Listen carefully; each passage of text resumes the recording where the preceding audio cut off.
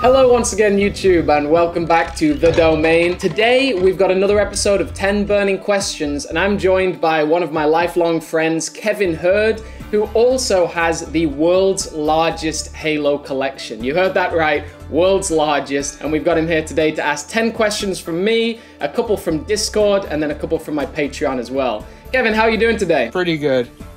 Pretty good. It's good to see you. We haven't talked on video for years, which life gets in the way, especially like when I moved to China, I lost contact with a lot of my Halo people, but I'm so happy to be like building these bridges again. I'm always just such a fan of your work. Kevin has the Facebook group Halo Collector. Why don't you just introduce yourself in general, like what's going on in your life and how long have you been collecting for? Hello, my name's Kevin Hurd and I am the owner and one of the admins of HaloCollector.com. I've been a collector ever since Halo came out. Before that, I was a big collector of Star Wars, Star Trek, 80s stuff like Transformers and G.I. Joe, all the popular stuff. All the stuff. You've dipped your toes in all those pools, yeah.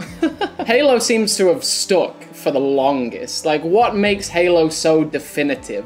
Why has it just stayed in both your collections, and I guess why are we still talking about it today? Like, why is Halo so popular? It's the games, it's the new books coming out all the time. Mega Bloks is one of the best collectibles out there because there's every year really there's new stuff coming out.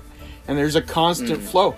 Some of these companies that produce merchandise, they do small runs and you can fill up your basket or your collection and you don't see them again, and Mega Bloks has been great because year after year... Just keep on doing it. Yeah, I've said that to my friends. They just...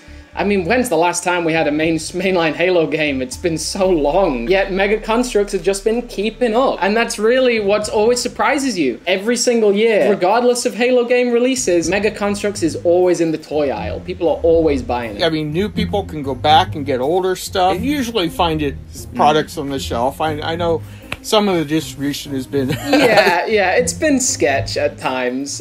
There's a great community too around the Bloks constructs. It's the versatility of the product, isn't it? The sheer amount of characters, armors, vehicles, dioramas, scenery that you can do. And it's also, I think, why Mega Constructs sticks for the longest, because not only is it a consistent scale throughout the years, even when you go between new and old articulation, you can still have them in the same battle. Yep. And then, you know, all the other toy ranges, they go with different scales. How's your experience with Jazzware so far? Do you think they're nailing the new line, the new World of Halo scale? Yeah, I think they are, actually. I think they had a great launch. It's the first wave, and they've definitely had some production problems here and there. Sure. But yeah. I love that the 3 3/4 inch. Oh my.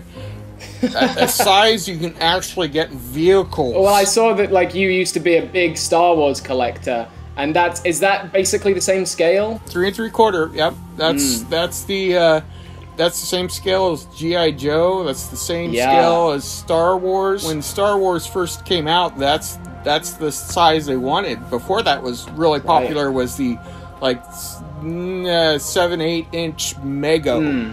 That was kind of the thing. But Kenner came out with those 3 3/4 inch figures and they came out with the ships, and that totally every company from then on was like 3 3/4, where you can make vehicles, where you can make all the play sets. Yeah, that's the way. And I love that Jazzware embraced that. The fact that we can now get slightly scaled down vehicles is the big deal. Although that ghost is pretty hefty. I got that the other day. It's not small. They're toys. You know, they're sometimes toy lines are too aimed at pretty statues that don't have articulation, that don't have durability, that break really easy. Right. You know, there's this balancing act, and I think Jazzware has gotten it. All right, so let's go through the history of Halo Collector, right? I saw that the Facebook group was created on the 6th of March in 2013, but I'm guessing that was not the start of the journey. Like, how long have you been on forums with the name Halo Collector? There was 10th anniversary of Halo and Halo Fest. You know, everybody was, you know, Halo Fest and Reach and Halo CE, you know, the anniversary. And it was a good time. There were 2 websites, well, actually 3 websites that were really important for everybody. HaloFigures.net, I believe it was. Yeah. And then there was another action figure site. I forget the exact name. And then the McFarlane.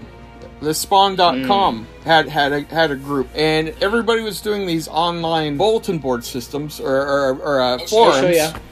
And at one point, McFarlane said, "Oh, guess what? We're going to move everything onto Facebook." And they just closed it all down. They closed it all down. When you have your own standalone website and your own standalone forums, you've got to go out there and grab new people from other places. You got to do the Twitter, you got to do all the social media to pull people to come in. And so these two other groups just weren't doing that. So right after Halo Fest, I was like, this is so awesome. It's such a big event.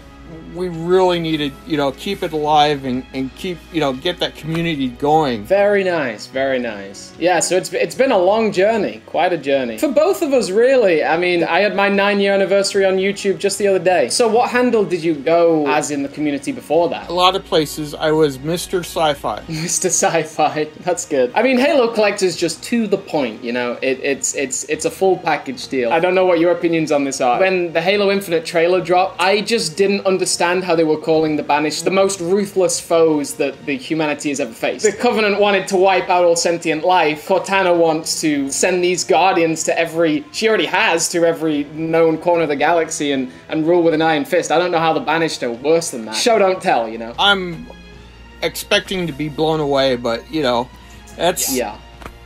It's hard to say it, but I think they're going to have a lot of content that is just going to keep rolling in. Everything's been thrown out the door, and I've heard through different people that different things were delayed for different reasons, and it was just such a storm. Yeah, we got to keep pushing. Yeah, I think they're just going to keep at it and finally have something that's awesome. I certainly see that the right heads are working on this. I mean, just look at the new MCC update. Tinted visors that reflect. We got animated nameplates. We got ODSTs in Halo 3, a brand new map, Hornet skins. I mean, come on. Let's go back to Halo Collector for a second. Let's talk about your collection, because when we're talking about sprinkling breadcrumbs, you certainly do that all the time on your Facebook group. You're showing us these crazy Goodwill hauls all the time. Everyone's very jealous of your collection. Let's talk about what was the first piece that you added to your collection. The very first thing you bought. I remember buying my first copy of Halo CE. I owned Halo before I owned an Xbox. Oh, same,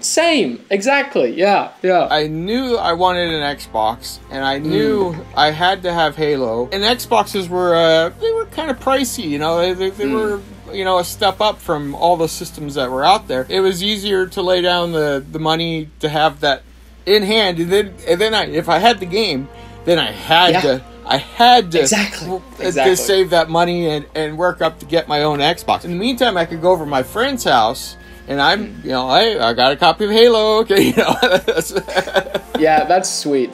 My first copy was Halo 3, and my auntie gave it to me for free because she got it at a Microsoft conference.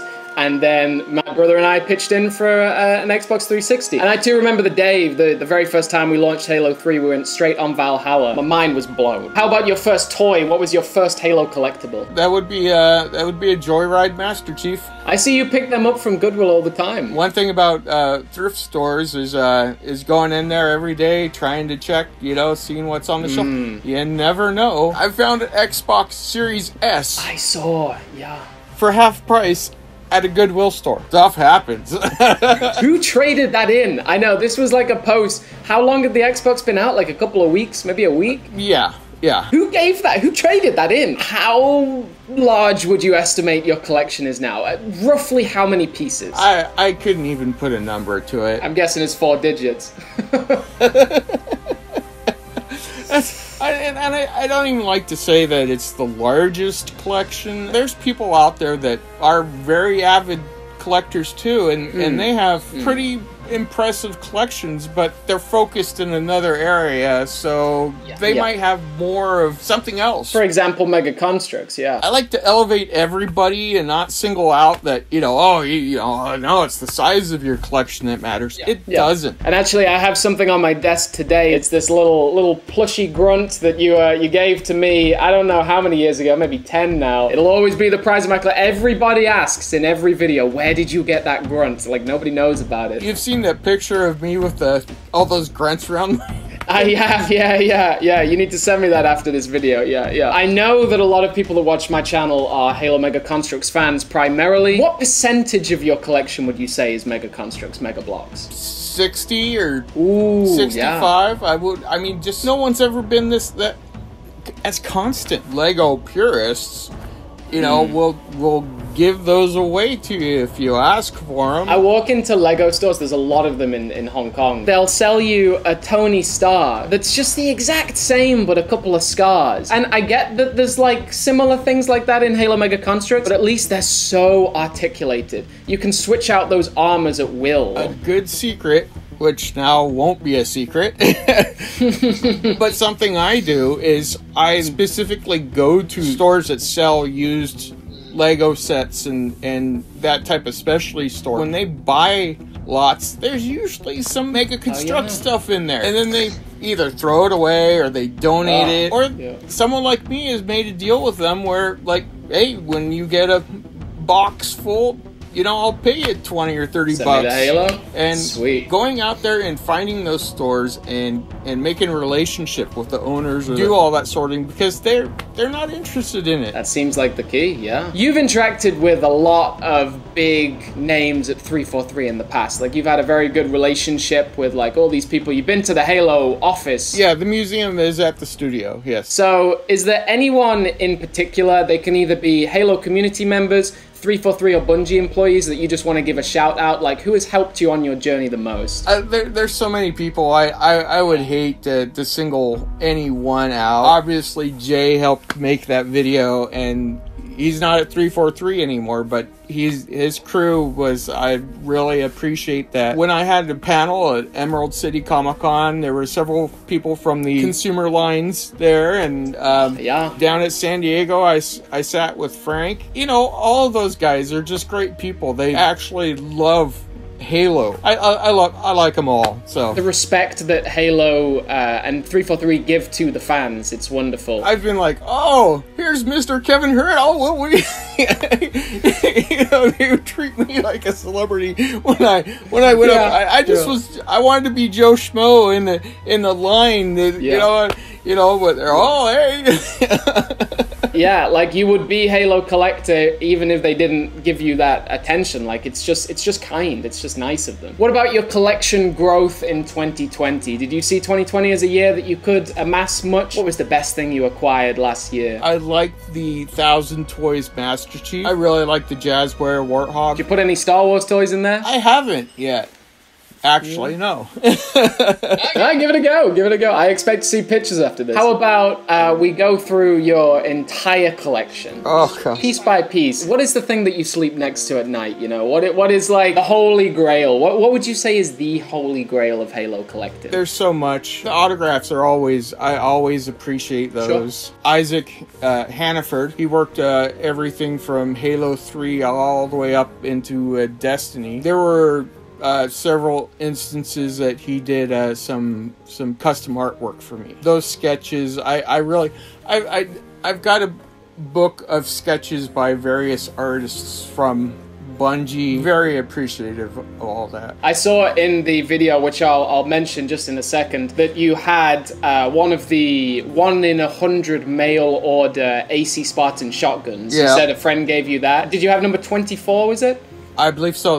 Yes. I got number 10. It's pride of my collection too. Yeah, I'm looking forward to when you eventually open that Halo museum. People be driving by and see a blue spotlight just going straight up.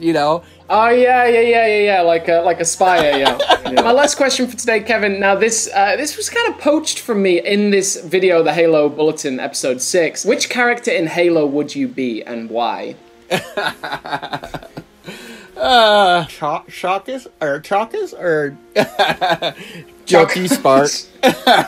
yeah. You said you saw yourself as a guilty spark man, right? Yes. I was about to say I could see you as a librarian. Yeah, you're the curator of Halo. That's essentially what it is. All right, that is my questions. I think I went way over 10 because this is just a very exciting interview. Now we're gonna head over to Discord where I ask all of my community members if they want to ask any questions. We got some very weird ones today, but I'm asking the most sane ones. There's a lot of weird people on there. The first one is from CK19 but new. He says, "What's your favorite Halo prop that you own?" A Cortana chip. I actually had bought a 3D printer and had someone from the community draw one up. That's pretty badass, honestly. All right, the next question's from The Rookie, and he asks, "What would your dream Halo set be?" Now, this can be Mega Constructs, this can be Jazzwares, whatever you want. I love Forerunner architecture. How about the library? Yeah, you know, something that just... even something that could light up, be fun, because I think with all the Sentinels and robots and all that, and the architecture, and I just love that stuff. And then the last question for today is from Bam Bam Productions. He asks, "If you could take control of 343 Industries, what would you do differently, or what would you have them focus on?" Hagar would have been released. That was the Halo Mega Bloks Constructs video game. Hashtag bring Hagar back. Let's get it trending, guys. Come on, we can do it. That is, we can do it. Even just like a little mobile game, we'll get it done. It could be crazy good. It could, yeah. They have the potential, and it's their only license. Like their only license that they could really bank on. I know that they're pushing a lot with He-Man right now, and they seem to be doing very well, especially with that new Advent calendar that just got announced. Yeah, let's see if we can get it trending. All right. They have like a physics engine in them and stuff, so you could like actually like build stuff. It really would. I'm a really big guy into technology, and I push augmented reality all the time. That is, it is going to be so much. Yeah, Halo augmented reality, that's a dream. I think that'd make me nauseous, man. That's too much. There's too many bright lights. Although walking through the library would be pretty fun. It can be very little. It doesn't need to be all encompassing like VR. With toys and sets, you could literally, like, this is where this Mega Constructs part goes, and you could literally see like instructions where the brick flies into the place. At least Mega Constructs is trying with like interactive instructions online. They're quite... they're a little bit animated, you know, they're not too bad. But yeah, Kevin, that brings us to the end of our 10 burning questions. That was roughly 10 questions from me, and then some from our Patreon and our Discord. Thank you so much for joining me. It's a true honor, and I really I want with this series to give more Halo community members the spotlight, get their names recognized, and just all of their work that they've done to build the Halo community and the name. And if you guys want to find out more about Kevin, you can check out the Halo Bulletin episode 6. 343 camera team goes to Kevin's house and films a full interview. They show off his storage bins with all of his prize Halo pieces. It's a real treat. I thank you guys for having me on, and I love that the community is able to help each other out, just get more fans into it. It's been a pleasure, Kevin. I'll see you next time.